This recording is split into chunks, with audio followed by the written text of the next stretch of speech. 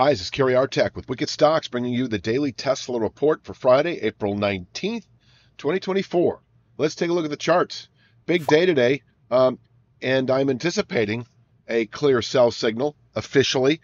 I mean, we've had it kind of going all week long, the last 3 or 4 trading days, when we, settled, actually gapped below, as I recall, the channel bottom that is on the daily chart at 158.70. There's a lot going on here with this chart, but this is the long-term channel bottom, 158.70. And on the weekly chart, we have the same structure at 158.42. So the 158 handle is your ceiling of resistance. And in terms of presenting a rejection of a sell signal, in terms of presenting a follow-through buying over the next few weeks anyway, that would come with a settlement today above 160.51. Are we going to get a 10, 12 point rally today? I don't think it's likely. I think the emphasis remains on the downside. Tesla remains on its heels, expecting the 137.81 trend line over the next few weeks or sooner, 101.81 January 23 low over the next several months. And I've been saying that now for the last few days, and it is quote-unquote official if we close today below 148.92.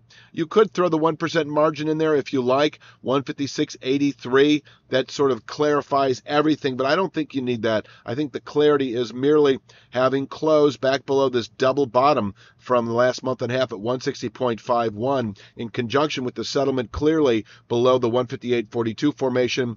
We do remain heavy through the rest of the second quarter, the next 2 to 3 months now, expecting 101.81. So if you've been waiting to pull the trigger on acquiring out of the money puts, today could be the day. As the afternoon wears on and we're clearly below the upper 150s resistance, you may consider reaching for 102, 101 strike out of the money puts that don't expire.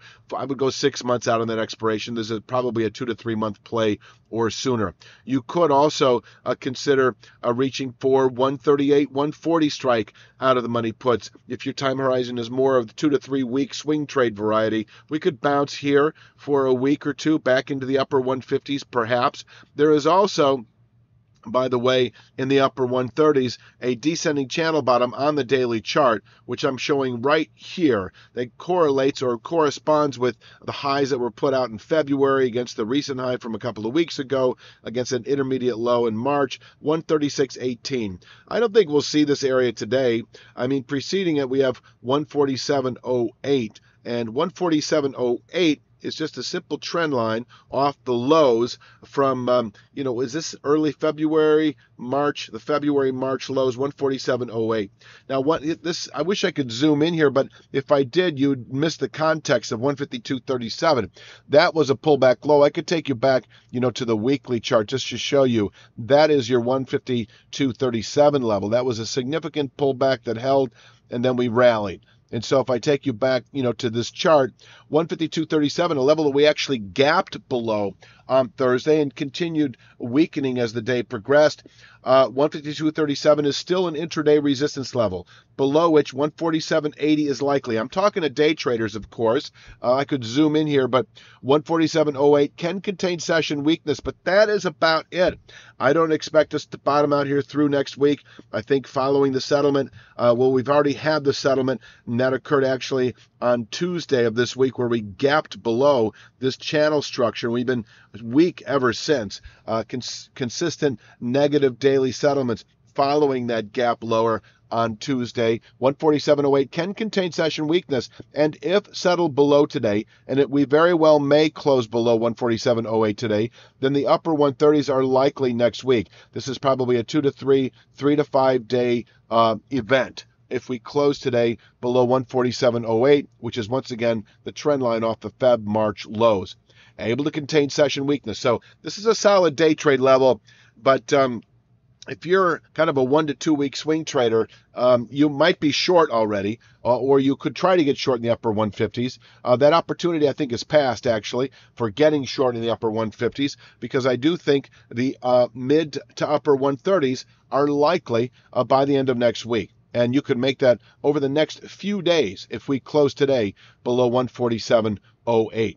At 136.18 to 137.81, we could bottom out on a weekly basis and perhaps turn back up again for several weeks, back into the upper 150s. This is a possibility. The markets don't typically go straight down unless they go straight down. But, there's usually some ebb and flow, give and take.